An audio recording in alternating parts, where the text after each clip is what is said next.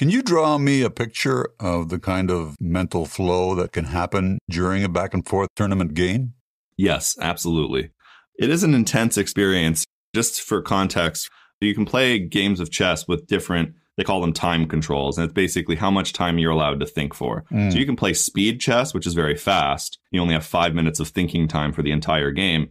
But Harry and I also play long, they call it classical time control, in competitive tournaments where you have 2 hours per person of thinking time for each game. So that's a long game of chess, like I was saying earlier. That could be a 4-hour game.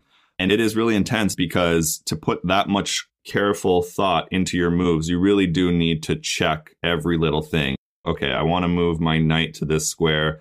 I'm trying to figure out what my opponent's going to be doing. And you need to really be so careful. When someone's sitting there and their mind is racing, they're thinking for 10, 20, 30 minutes on even a single move,